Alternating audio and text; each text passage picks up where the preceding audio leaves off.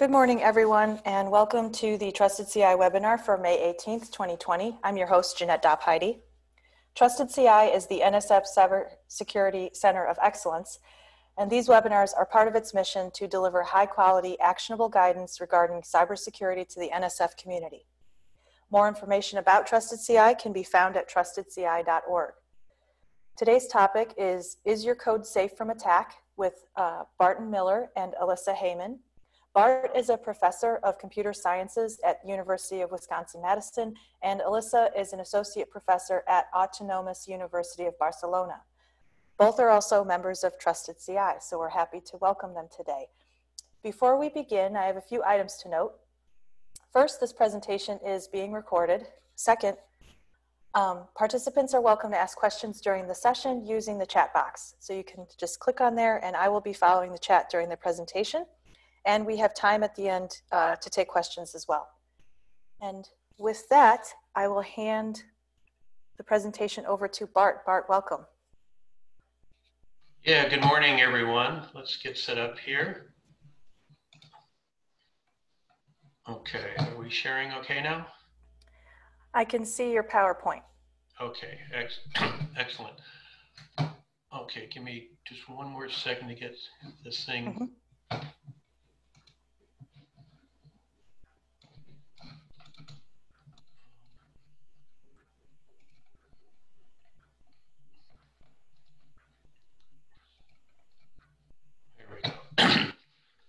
Okay, good morning, everyone, or afternoon or evening, depending on where you are. In this virtual world, we never know. Elisa and I have been spending a lot of time digging into other people's software, helping them find vulnerabilities and fixing them. And we do that regularly under Trusted CI and have done that under other auspices. We've looked into such things as Wireshark for DHS and Department of Justice, Chrome for Google, HD Condor and Globus for the CI community. And even we've even looked into software that controls 40% of the container shipping ports in the world. So today what we do, we want to share with you some insights of why you might want to think about the security of your software. So we know that companies and governments are always under attack and they need to worry about cybersecurity. But the question is, why does the science community need to worry about this? So we have some very specific concerns in science that are similar to, but not exactly the same as those out in industry. We worry maybe most above all that our science is trustworthy. So the data, the computation, the results, free from tampering. Has anybody messed with that in some ways that maybe we can't detect? We also worry about being productive. Are the systems that we're operating free from interference? Are we getting our job done? Are we being stopped from doing our research? And are we safe? Are we presenting, are our computers, which may control things, able to damage people or property, or maybe produce results that are somehow misleading and would endanger people? So when Elisa and I talk about this to groups, one of the things we say, and when we teach our classes in this, we say above all things, security is an economic issue. You have to balance the cost of providing some level of security against your ability to absorb the cost of an attack. And those attacks can have, in the science world, can have some very, very serious consequences. You can have a loss of data. I'm talking about permanent loss, where your experiments have just completely gone non-productive. You can be stopped in progress. So you can't do your science. You could produce results that are somehow incorrect, which would damage your reputation, even cause loss of funding. And somebody can manipulate your systems in a way that may harm your staff or harm the public. So these are non-trivial issues of why we worry about security overall, important results for Trusted CI overall. Now, cybersecurity is a huge field. There are just so many aspects to it: system security, identity management, network security, configuration, just to mention a few. So why are we concerned about software security? Why are we talking about that today? So what you see is the science community is developing a pretty steady stream of custom software specific for their needs and deploying it as services, infrastructure, data management, or just raw computation. And most of that software comes from groups with no real security team managing them and not a lot of formal security training. And so remember that each piece of vulnerable software that you deploy, or each web service you deploy that's vulnerable, could be a pathway to allow an attacker to own your system. And your software team is the final line of defense. So what I want to do is take you through a couple of steps. One is, first of all, thinking like an analyst, talk about this, and I'll switch off to Elisa at this point. And then we're going to talk about, after this, about how you as a software user, developer, provider should respond. Okay, so some basic things that we all know, just to review and get us kind of level set. All software has vulnerabilities. If you think your software doesn't have vulnerabilities, we should talk. It does, and every vendor of software knows that, and they're constantly dealing with it.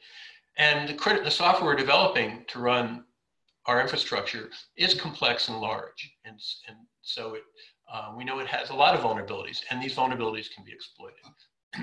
Now, there's this unpleasant asymmetry that the attacker chooses, how, when, and where to attack, and the defender has to protect against all possible attacks, even those that haven't been discovered yet, which means the attacker needs to only get one thing right to be successful. The defender has to get everything right. So we're intrinsically doing a harder job. Now, what we're going to be talking about today is something very important, the need for independent assessment. So software engineers have long known that testing groups must be independent development groups. And security testing is just another layer on that testing. You can't tickle yourself. You can't test your own security. It just doesn't work. You have intrinsic built-in blind spots and biases. Okay. So the other important issue that we've got to talk about right now is that an assessment process cannot be solely based on known vulnerabilities. It is good to look for known vulnerabilities, but if it's solely based on known vulnerabilities, the attackers may get ahead of you because they will invent new ones. Okay. So we've, under other auspices, we've been advocating the use of software scanning tools. Static analysis tools are often called. Things like Spotbug's Coverity, Facebook's new Infer tool, which is pretty good. There's hundreds of these for every language you can think of. Pylint, pick your favorite language, they've got them. But these tools are essential, but they have limitations. They find some local errors. They'll miss some significant vulnerabilities, and they may produce a lot of false positives. So while you really must be using these tools, they are far, far from the end story if you're deploying critical infrastructure. Now, we also know that programmers must be security aware. We really want programmers who are designing with security in mind, not trying to do it as an add-on later on. That's very difficult. And using secure standards and practices. But even those, while tools and security-aware programmers improve your level of security, they don't guarantee security. You still need this independent assessment process to be really confident. Okay. Now, people often confuse this assessment process with penetration testing. Penetration testing is bringing an outside team in to scan your environment, to look for common mistakes, look for what's known. So penetration testing is very useful. It is a great thing to have, and it's likely to find problems in your environment, but it won't find previously unknown vulnerabilities. It won't find application-specific issues. And in the science community, we're deploying a lot of custom stuff that's not just commodity, and it won't find design problems. Okay. So we're advocating evaluating the security of our code to find the vulnerabilities. In-depth code analysis isn't cheap. Automated tools will give you a partial solution, and they're cheaper, but there's a big gap between what you find, but you need to send, and you can't take shortcuts. Even if your development team is good at testing, they can't do an effective assessment of their own code. Okay, so what we've been using as our toolkit, as one approach, is something we developed called First Principles Vulnerability Assessment, FPVA. And it's a strategy that focuses on critical resources. It's not based on known vulnerabilities. It's based on identifying what are the critical resources, what are the key assets in your system, and then looking for threats that might affect those. And the goal, so our overall goal is to integrate in-depth code reviews and remediation into your software development process. And then later on have to be able to respond to it, which we'll talk about. So after that breathtakingly fast intro, Elisa is going to walk you through the FPVA. Yeah, so FPVA, the basic goal is to find security problems in your software, to find vulnerabilities that, as Bart was mentioning before, are there. And the general objective is to make the software more secure. And next slide, please. FPVA is composed of 5 steps. And I'll briefly go through those 5 steps now. And the goal of the first 3 steps is to give the analyst an understanding of the big picture of the software, and to then proceed to step 4, which is kind of go and find the vulnerabilities. And 5 step is about understanding what we have, what the analysts have found. So I'll start with step 1, which is the architectural analysis. Next slide, please. And in the architectural analysis, basically the analyst cares about three things, which is first understanding the attack surface, and I've lost the slide. Okay, the attack surface refers to any point the user interacts with the system. Then in this step, we also care about understanding the structure of the system.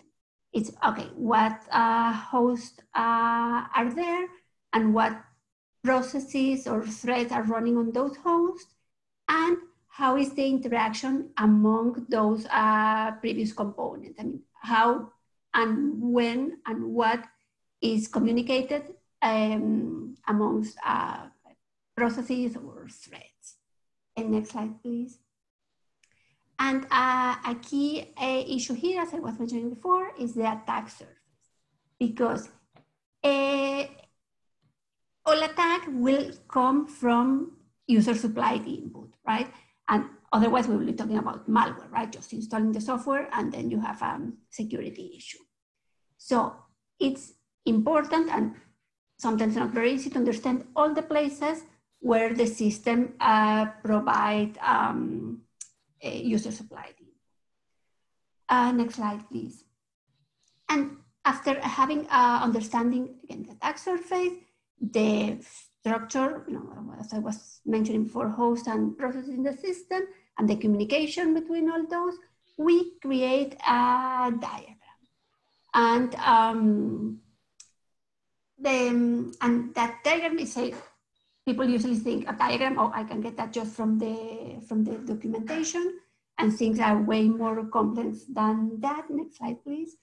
Because usually documentation is not super kept up to date, and it includes maybe some specific issues, but usually when we show these kind of diagrams, and I will show you an example of that in a minute, the developers of the application are surprised because they usually understand the part of the software they are working on, but they don't understand the big picture of the system. And currently, systems are complex, and there include actually a challenging point here is, no one starts building their software from scratch, right? So usually there is a software stack, which includes frameworks, libraries, packages, and so on.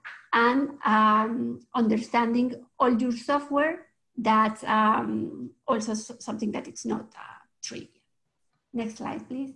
And as a result of this step 1, we produce a diagram like the one shown on the screen. It doesn't matter here what the labels of each boxes. Here we just want to understand that, okay, we have different hosts, which are the gray boxes, and on the host we have different processes, which are the colored boxes, and there is communication, which we show through arrows, and Usually, I mean, this is kind of a simple diagram. Usually, you know, systems are a bit more complex, but this is a diagram that came from one of our assessments in the past. And I haven't talked yet about the coloring in this diagram, but I'll explain that. That's part of step 3. But right now, we are moving on to step 2. Next slide, please. And step 2 is about resource identification. It refers to understanding the resources that are accessed by the processes from the previous step. And examples of resources are kind of data-related ones, like files, databases, or another kind of resources. It refers to physical entities like disk space or CPU cycles or network bandwidth, but also, and super important, is specific devices like sensors or instruments. And here we care about the impact surface. Before we were caring about the attack surface, and an attack will go from the attack surface to the impact surface. That will be the vector attack. And the impact surface refers to the resource that will reach by an attacker. Next slide, please. By the way, if there are any questions, please use the chat window. So here in this step, we care about the resources in the system and which processes or from which host have access to that resource, and what operations are allowed on the resource, and how critical the resource is. Because, you know, if it's, for example, a log file that is not used for anything, even if the attacker gain access to that resource, that's not really relevant. But if there is, you know, some resources will be kind of more critical, and if an attacker has access to those resources, then it could be real damage. So we care here also. All this time we are talking about, our goal will be to have a focus search for vulnerabilities. So we are trying to identify here the high value assets. Next slide, please. And as an example of the artifact produced at this step, here we have an resource diagram. And on the top, we mentioned the process that have access to those resources. The triangles in this case refers to subtrees in the file system. And in this case, we have a different resource here, which is the name pipe, which is a communication mechanism. And the coloring will come from the next step, which is trust and privilege analysis. But just so we don't have to go back to this diagram, note that red refers to the root user or the admin or super user, and pink refers to a special user like admin for this application user, and green and blue refers to regular users, but different users. Next slide, please. And now we move on to step 3, which is about trust and privilege analysis. So here we focus on both the resources we were just talking about and the components we were talking on step 1. So for the components, we want to understand the privilege level at which each component runs. That's why in that diagram we have, for example, processes running as root in red, and depending on the user, we use a different coloring for that. Concerning resources, we care about how are they protected and who can access them. And we also care about how trust is delegated. Next slide, please. And in this step, we care about actually authentication and authorization. And as I'll talk a bit here about authorization, it's basically which users can do what on the system. So there are some questions we need to answer. It's like including what privilege exists in the system and about the mapping between the privilege and the operations on resources. And if the privileges are fine-grained enough, it means like, for example, you need to access some information on the database. Oh, the minimum unit of information you can access is a whole table. That could be problematic, right? And however, the privilege enforced, and that actually that's an issue that should have come even from the design step, which refers to the less privilege principle. And it's basically, we give the user permission to access the resources they need, but no more than that, right? Again, back to our database example. If the user will need to have access to some specific rows of some tables, we give them access to that, but no more than that. And next slide, please. And well, as a result of step 3, we have the coloring in our diagrams, both the architectural diagram and the resource diagram. And with that, we understand basically the high value assets of the system and the critical components. And it's there where we will focus our search for vulnerabilities.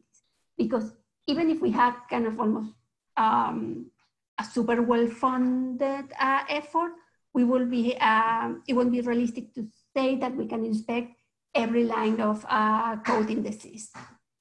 So here, well, there was a goal to focus the search for vulnerabilities. Now we have done that.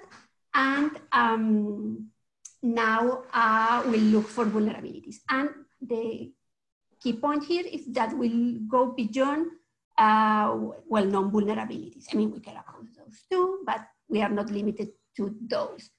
So we see how the critical resources could be exploited or abused. And also we check, we care about well-known vulnerabilities and see how they can affect our resources. But also very important, we care about vulnerabilities that can happen from the interaction of the different components. And there is no tool that can give you that. And there is no national vulnerability database with information about that. Next slide, please.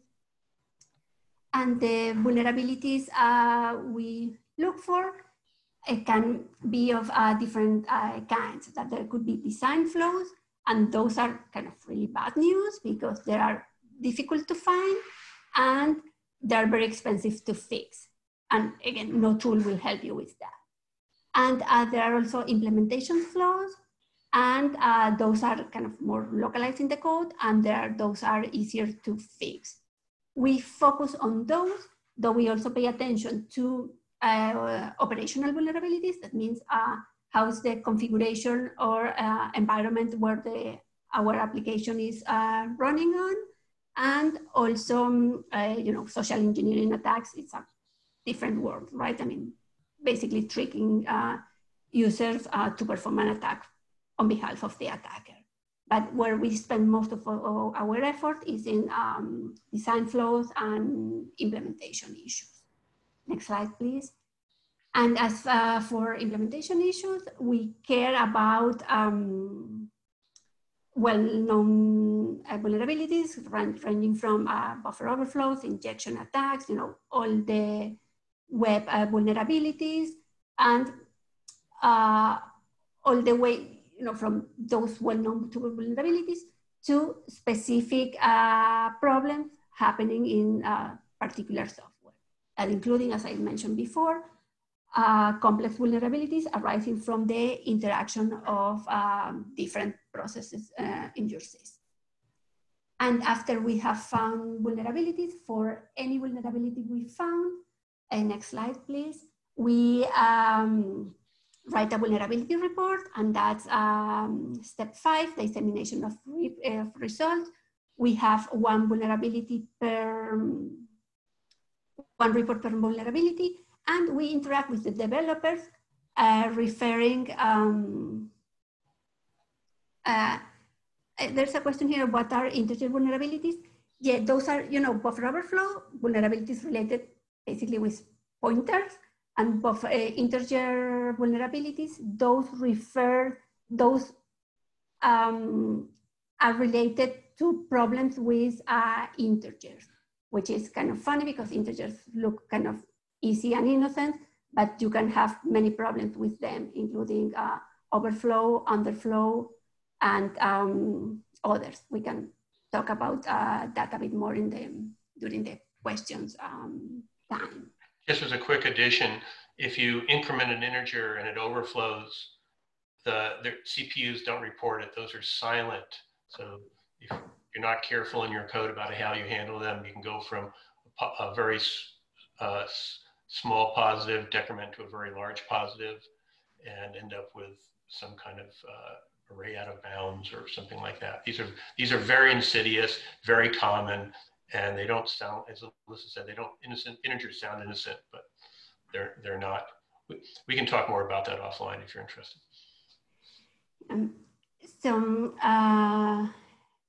Back to step 5. Yeah, and then we need to, after reporting the vulnerability, we need to save time to make sure that the vulnerability was fixed in the right way. And yeah, and we also suggest mitigations to the development team, and we write the report in such a way that we have a summary that can be disclosed sooner than the full vulnerability details. Next slide, please. Here we have an example of a vulnerability report, and we include a summary, and we include some information, including how is it exploited vulnerability and how are the consequences of that vulnerability. And this is some, all of this screen you see, it's just some summary information. And after that, we write detailed information on how the attack can be reproduced. That's the second part of the report. Slide 34, please. And then after we deliver the report to the development team, and they fix the vulnerabilities, and we have reviewed, analysts have reviewed that the vulnerability was fixed in the right way, there is a delicate issue about, okay, about disclosing the vulnerability report kind of to the world, right? Sometimes that's not even possible, right? When there is a confidentiality agreement or if the assessee side don't agree to that. But in many cases, we usually, after the software having patched and users have had time to get the patch version of the software, usually, that's not an absolute rule, but 6 months after the vulnerability has been found, it's okay to release the summary of the vulnerability. And a year after, usually we can disclose the full report. But again, those are not absolute numbers at all, right? It depends, that's decided on a case-by-case basis. And we are talking here about proprietary software. If the software is open source, things get way more complex, right? Because everybody has access to the patch code, so it's easier to guess what the issue was. So now go back to Bart to talk about the experience on the assessee side. Thank you, Elisa. So we try to take you through some of the technical details, not because we expect you to do those, but to understand what the process is like that could be addressed to your software and what we do address to software. If you have a team member that wants to learn these skills, we can also train these skills as well. But let's talk about what it looks like on the assessee side when you decide to have your software assessed, which means we're going to take a magnifying glass, even a microscope to your work. So the goal is to have a plan, know what to do, know when vulnerabilities do come, and most often they do come, know what you're going to announce to whom, when, and how you're going to fix it, how you're going to deal with versions, how you're going to deal with security releases. Questions like, do you have a separate security release or combine it with other releases? The answer is a security release, just to give away the ending, and allow time for users to upgrade. So if you invite us in and say, please, let's assess our software, you invite in another team doing something similar to us, getting started is really the hard part, because there are so many reasons to say no. And so I want to talk about those. What are the obstacles to doing this? I want to talk about the vulnerability assessment process, what makes our life easy or perhaps makes our life difficult, and then what do you do when reports come out? And then remember that the assessor, in this case, is on your side. It's not somebody trying to break into your system to harm you, it's somebody trying to find the vulnerabilities before the bad guys find them.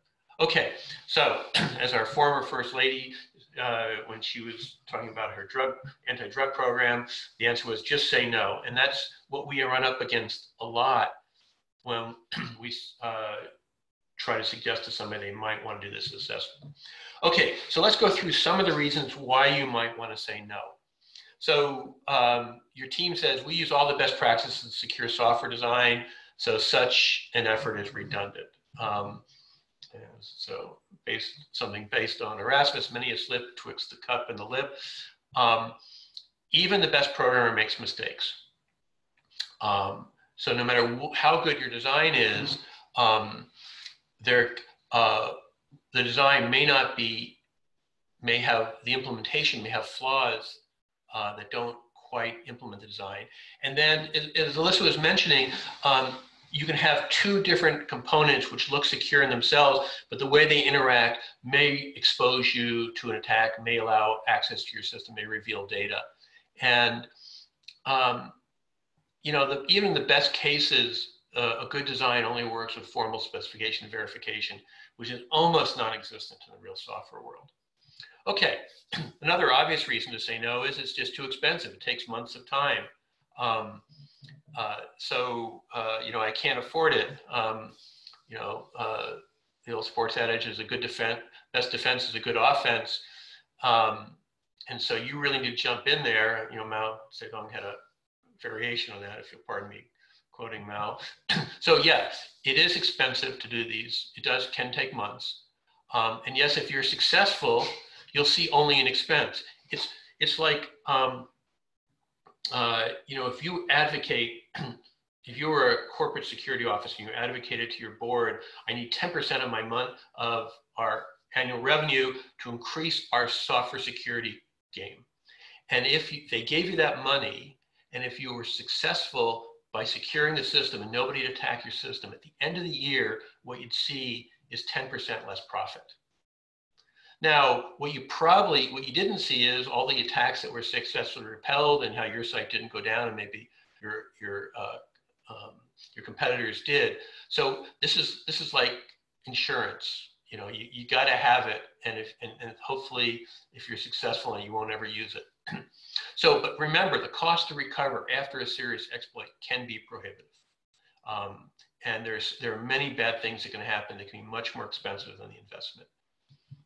Okay, so another reason to say no to an in-depth assessment is I'll run some automated tools. These things like Coverity, Fortify, Find, Spot Bugs, Infer, all these various tools like that.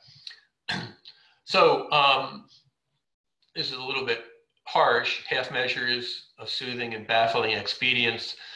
These tools are not baffling expedients. They are quite useful, but they don't give you the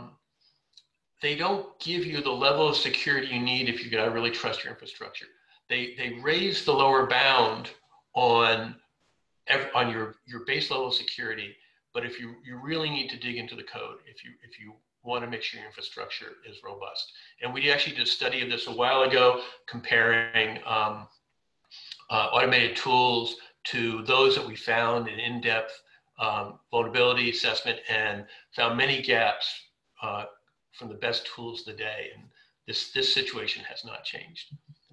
We can't do a study like this again because all the tool makers in the commercial world prevent you from publishing results these days. So that's a whole other question. Okay, another reason to say no to doing this, saying, well, if we report bugs in our software, we're going to look incompetent.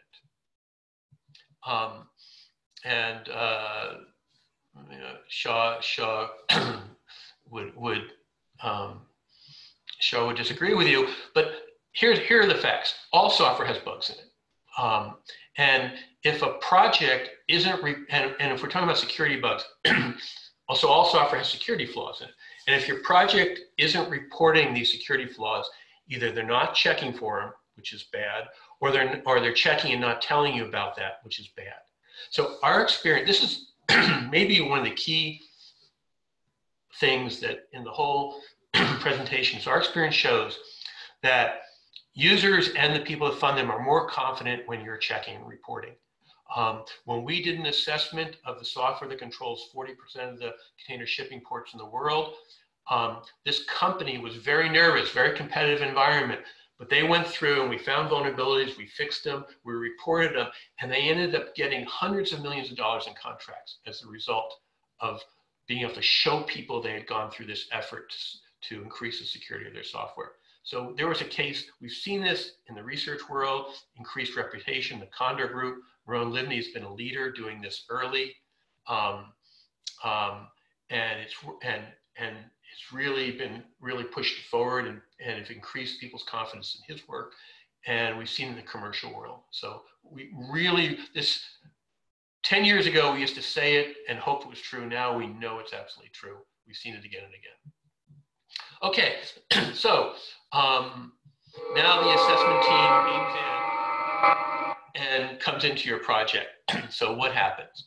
So here's what makes our job harder. I'm going to say it kind of a negative way, just to be slightly cute, but we love documentation. Up to date and accurate documentation is our goal. Most projects, the software outruns its documentation. There's so many. We love software that's easy to install, but so much software has complex installation procedures that makes it harder. In today's world, we often want to take a container or a virtual machine ready to go that can totally leapfrog us past those steps and let us start our assessment process right away. We want access to the full source code, and we want the development team to answer questions when we have them.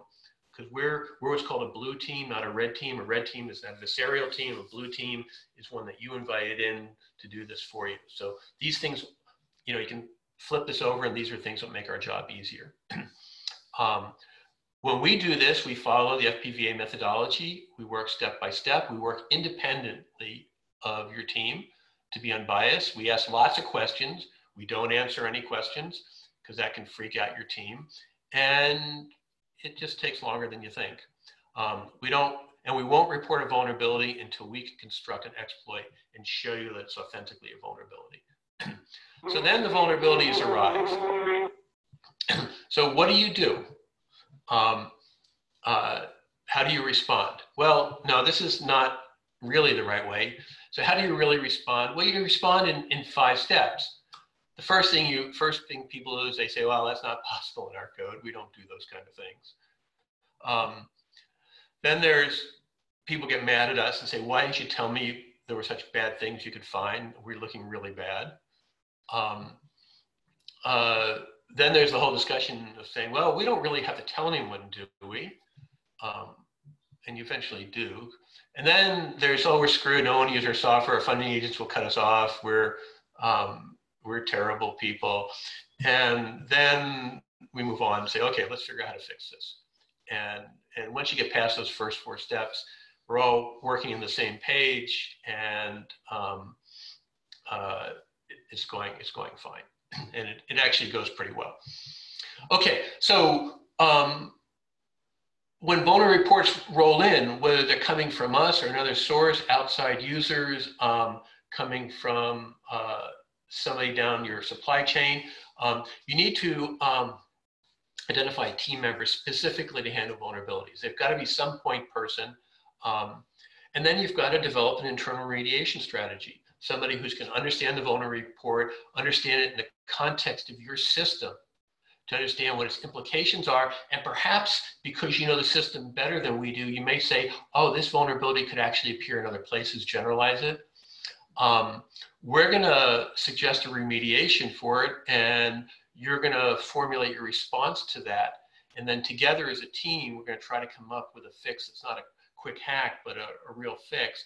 And we actually work in interaction on you formulate response, we give feedback and talk about this. And once you've got vulnerabilities and fixed them, you have to develop a separate security patch release mechanism. We did an assessment early on for an important system running at one of the DOE national labs, and we found some serious vulnerabilities and in the software.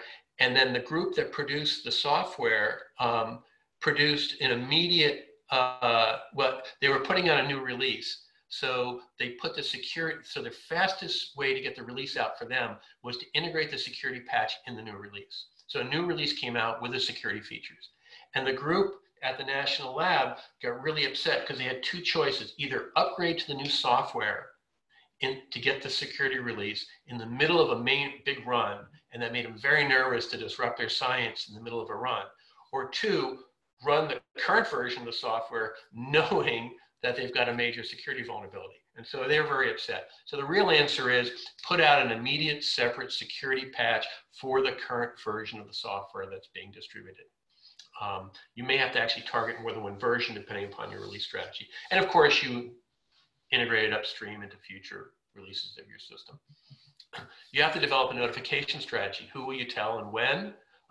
Users are nervous during the first report, but they become your big fans because they know they can rely upon you, that you're looking at security and you're telling them about the issues. And so often you announce a security vulnerability without any details the time you release the patch, and then sometime later you'll release the full details to the community after it's had a chance to update. Now, as Elisa mentioned, open source makes this more complicated because as soon as you commit an update to your repository, that's a pretty good guideline as to where the security vulnerability is. And so we have to encourage in advance of that. We have to warn our constituents in advance of that so they're ready to do the update more quickly, and maybe make the update available on a private channel to key users before you do final release. Okay, so what we're looking to cause is a change of culture within the development team. So when security becomes a first-class task and reports start arriving, everybody's awareness increases. It changes the way the developers look at their code. When they start looking at these reports, they start thinking differently and they start writing code differently. And the major transitionary moment we look for is when your developers start reporting their own vulnerabilities they found in their own code. And that's really the key when we've made this transition. Okay, well, we've jumped through a lot of stuff here. And so I think this is a good moment for us to slow down, take a deep breath, and we're happy to take whatever questions you might have. And Jeanette, I'll turn the screen back over to you. Thanks. Well, so far we've had a comment that they're really enjoying these slides. So I'll just talk a little bit about things that are coming up with Trusted CI while we can let the questions queue up.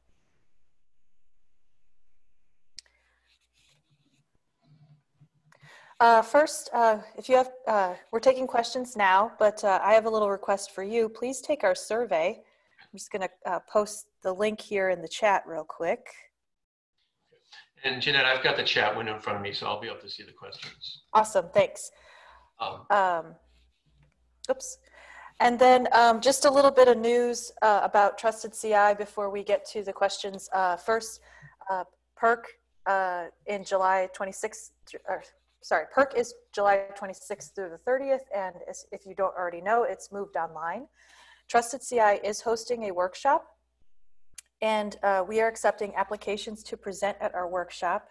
So let me just throw that link in the chat as well real quick here. The due date for applications to join the workshop is June 1st, so please submit those.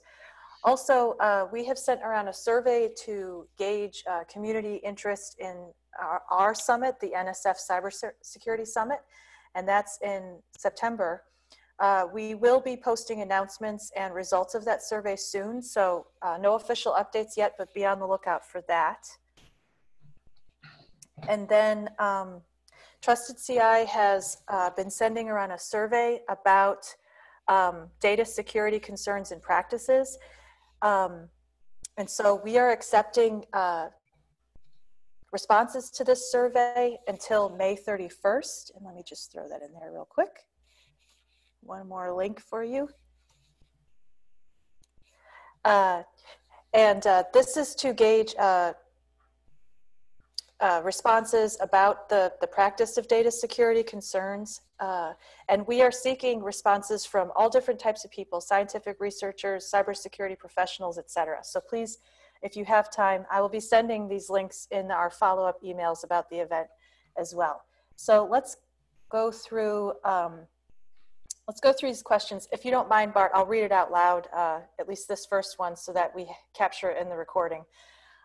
Is there a step in your analysis where the code is treated as a black box system to provide an expected behavior set? I may have missed. So we can do that as part of what we don't have it listed as formally. I mean, what programmers will often do is they'll send random input to their program to see if they can crash the code, which will show that there's some internal state in the program that's not being correctly monitored. So we often do that as part of the step 4, where we'll throw some random testing tools at this thing to see if that's exposing just some initial code flaws in there. Next question, how can you estimate the cost of an assessment? Well, the cost of the assessment is basically affected by the complexity of the code artifact. So loosely, how many lines of code, what language it's in, and what kind of functionality it is. It's, you know, some code that uses conventional web services is easier to understand than we did an assessment on the Singularity container system, and which is very low-level grungy system code dealing with some very arcane interfaces to the operating system.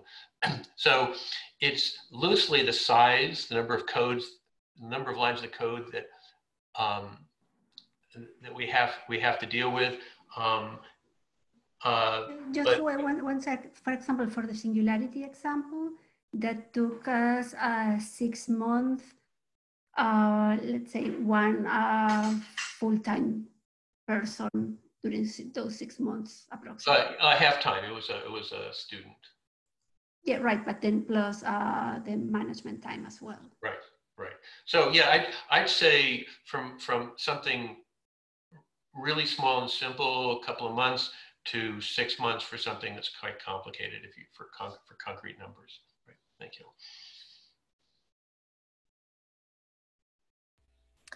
So that's kind of related. I got a little cluster of related questions. How big is your team? How many engagements do you do, say, per year? And the average duration of an engagement? So under Trusted CI,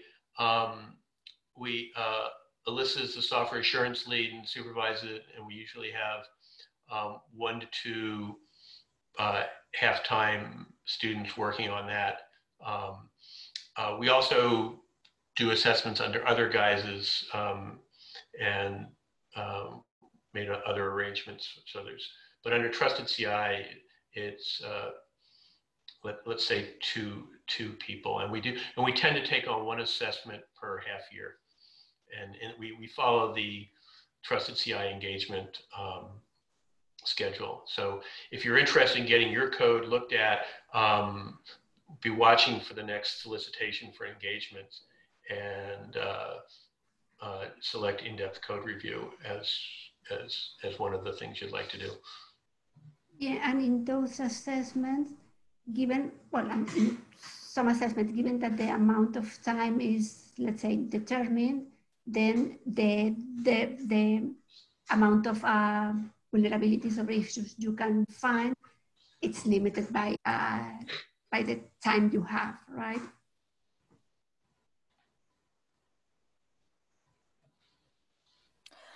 We have another question here. Containerized environments seem to open up a lot of base unknowns and more out-of-date software components. Any best practices here?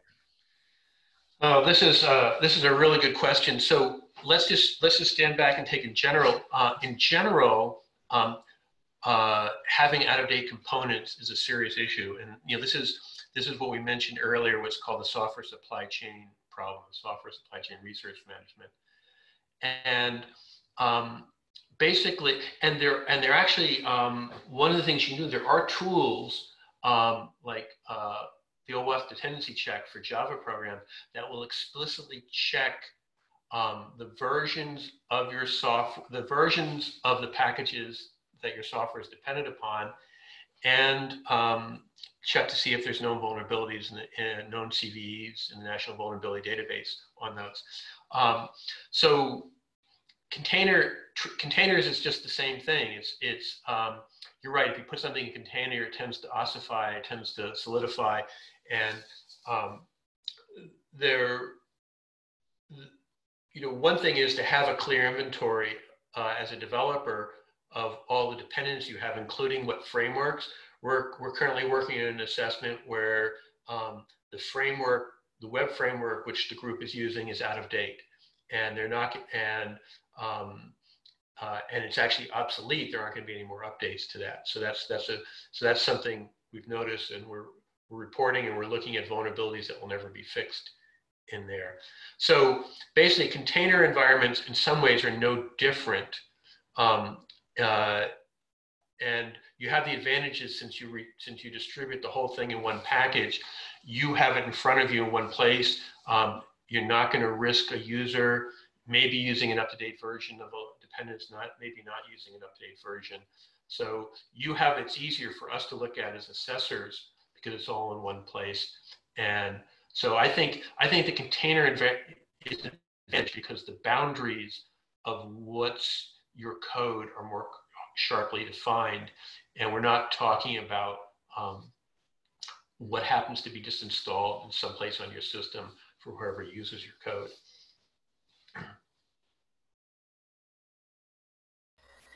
We have another follow-up question about costs, which I'm sure is a concern for people who are trying to budget these things out. So are these estimates based on component size, number of users? What are your components to assess the cost of the assessment? Can you give an example? Thousands of dollars, tens of thousands?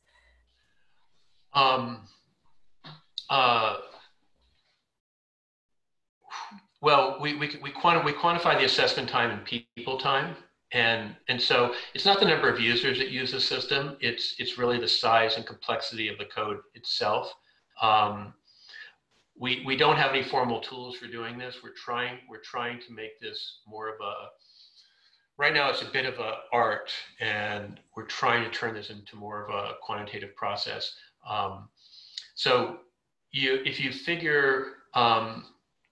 It should take anywhere from, let's say, a quarter to, a half FTE to do one of these assessments, and you can figure out what the cost of one of those are. Under Trusted CI, we're funded by the NSF to help the cyber infrastructure community. So if we take on your assessment, that's done as part of our funded effort. So that's a good incentive for you to join in and talk with us and take advantage of NSF's foresight in getting you help for doing that. I will say we are working as a separate thread on tools to help automate more of this process, to help automate the architectural analysis and resource analysis. And that's work that's in progress. So we hope in the future to bring the overall cost of this down and give the analysts some extra hand in trying to develop these diagrams by discovery, not by digging through the code themselves. Great, thank you. We still have a few minutes left of the hour, so I'm going to do another call for questions. And while people are typing, I just have one more follow-up slide. To view presentations like this one, if you enjoyed it, you can join our announcements mailing list or submit requests to present. All of those things, visit us at trustedci.org/webinars. Our next webinar is June 22nd at 11 a.m. Eastern, and the topic is the Research SOC. The Research SOC is the Security Operations Center, and it is a fairly new program. I think it's a little bit more than a year old. And this presentation will be led by Susan Sons, who is also a member of Trusted CI, as well as many other groups. So another follow-up question, could you clarify what you mentioned with your answer about NSF funding paying for the assessment? Go ahead. Yeah, thank you. Our time is funded in part through the Trusted CI project. And the Trusted CI project takes on engagements to do various different kinds of security reviews. And so what you've heard about in previous webinars, one of the kinds of reviews we do is an these in-depth vulnerability assessments. And so, which is targeted towards the cyber infrastructure environment. So if you apply during the normal engagement cycle and we're able to accept that, our staff will work with you to do the vulnerability assessment. Now, any time for your programmers to help us out, of course, is things that you have to support, but our time is covered by the NSF. If you have a project that's outside of the cyber infrastructure world or in some other different area, you're welcome to talk to us about how you might fund that effort if we have the available bandwidth to do it. Yes, and we just closed our recent window of applications and are in the process, I believe, of making announcements of our new engagements. So I would say look for announcements in the fall, the early fall, for requests to engage with Trusted CI. And feel free to contact Elisa or myself if you have any software security questions. We have some video and text resources that I just dropped into the chat window. These are, for those, the first thing we answer about integers, there's a module there on integers. You can read all about integers or watch the little short video on integers. And these are open resources, another aspect of our Trusted CI work that we provide to the community. Yeah, and just to quantify time here, the videos are kind of 10 minutes long, so need to be scared about a super long video. Yes, thank you. Thank you for reminding me about your security course. And I also threw in a link to our software assurance page that has links to your courses and other blog posts and other related activities related to software assurance. And we appreciate everybody's attention today. Thank you. So with that, I think we're going, oh, sorry, go ahead, Elisa. No, I was going to say thank you to everybody for joining today. It was a real pleasure. Yes, I think we had some nice back and forth with the audience. So I wanted to thank you, those of you who are attending. Thank you very much for joining this presentation. Bart and Elisa, thank you again for presenting. This was very helpful, I think, for people in the software community. I will be posting a video about this later today, as well as a link to the slides. So you can find that on trustedci.org/webinars. And with that, I want to say thanks again and have a great day.